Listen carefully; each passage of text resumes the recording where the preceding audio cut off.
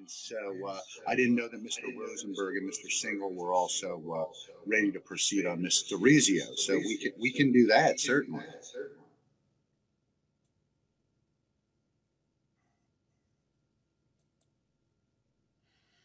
All right, Mr. Single and Mr. Rosenberg. I see Mr. Single. Mr. Rosenberg, can you hear us? Are you present? Yes, Judge. Yes, Judge. Very good. And there he is. All right. Very nice. Ms. Daurizio, can you hear us? All right. You're muted on your side, Ms. Daurizio, so I think we're going to have to unmute you.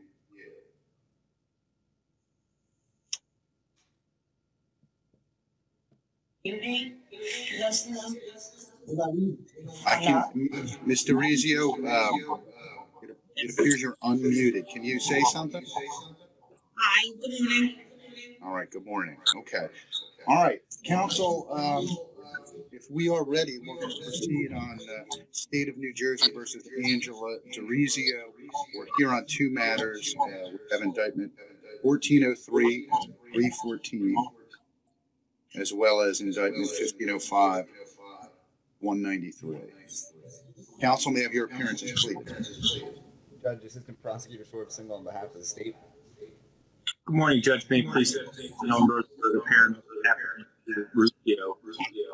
He's present appearing by video from the county jail. Judge, I will note that there's a significant echo when I that I'm hearing. I can move through it, but if there is something that's done, that's certainly something I want to bring to the court. I agree. I'm not sure what we can do to address that echo issue. Judge, I'm fine proceeding. Just to make sure that the court was where I'm hearing the echoes. It sounds like it's important as well. All right. Well, I think we should proceed. Let's just take our time with this. Agreed. Right, because there is a delay. So, Mr. Daurizio, I'm going to swear you in. Do you swear or affirm that any testimony you're about to give shall be the truth, the whole truth, and nothing but the truth, ma'am? Yes. All right. Mr. Rosenberg and Mr. Single, we did have an opportunity to conference this matter telephonically yesterday, and it's my understanding that in exchange for a plea of guilty to allegations that Ms. Daurizio violated the terms and conditions of her previously imposed probationary sentence, that would remain in drug court for the balance of the time that she has remaining on her probationary term, and that if there was placement into an inpatient treatment facility, that the court would, absent exceptional circumstances, permit Ms. Daurizio's release from incarceration to an appropriate inpatient treatment facility, and that once we reached her term out date for the probationary term,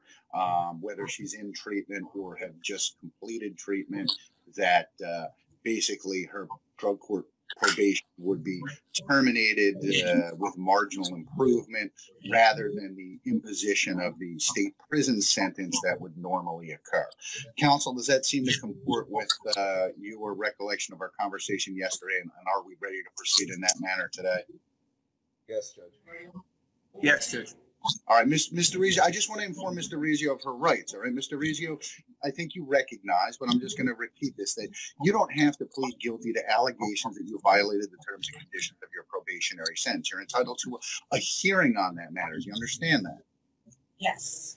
All right, and at any hearing, the state would attempt to prove by a preponderance of the evidence that you violated that probationary term. Do you understand that?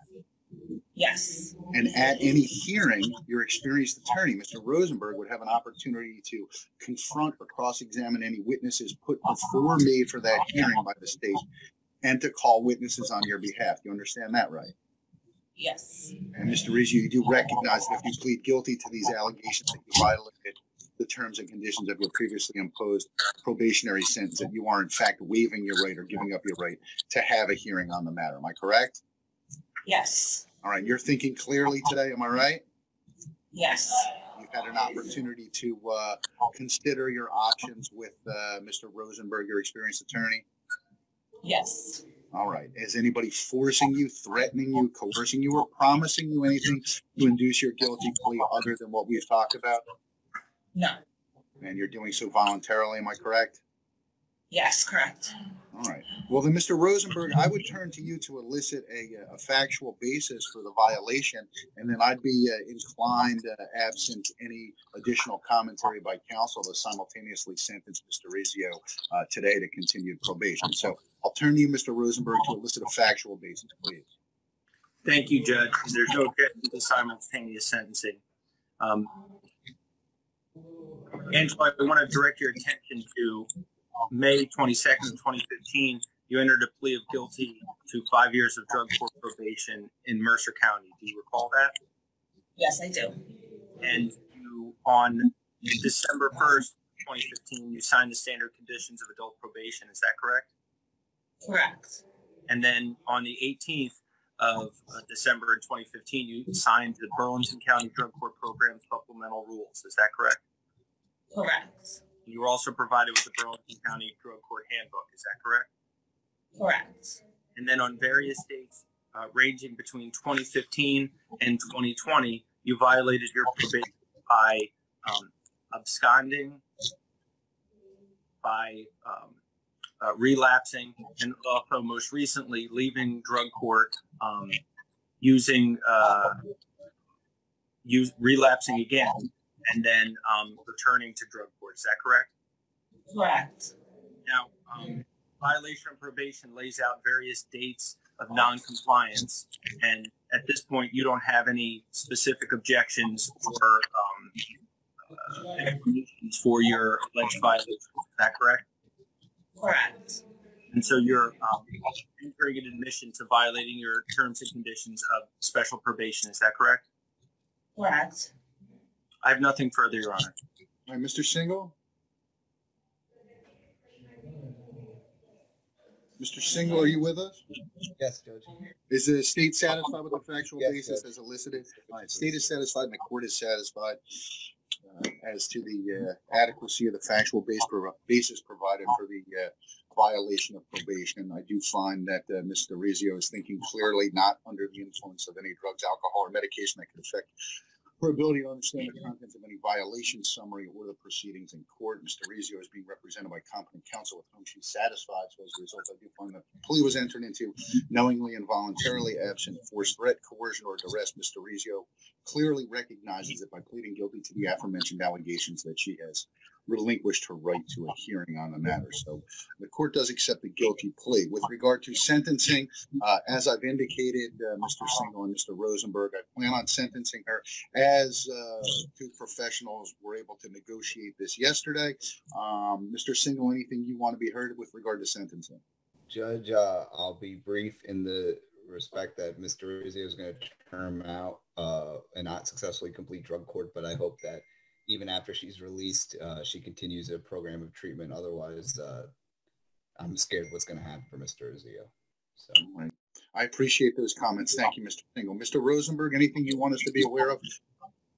Judge, I want to thank the state and the court for accepting this resolution and working with Mr. Daurizio on creating this resolution. I can represent to the court that we share the same concerns as the state, and we're trying to put her in the best position that when she is released, I can represent to the court that she's going to be released into a treatment program.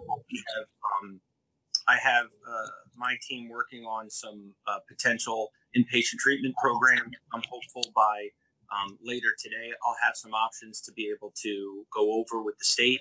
And the goal, of course, is to get her in treatment and to keep her sober. So even though she's going to be turning out, and I'm not as familiar as the court is with her relapse history over the past 5 years, we're all on the same page in that we're trying to get her into a position where she can maintain her sobriety.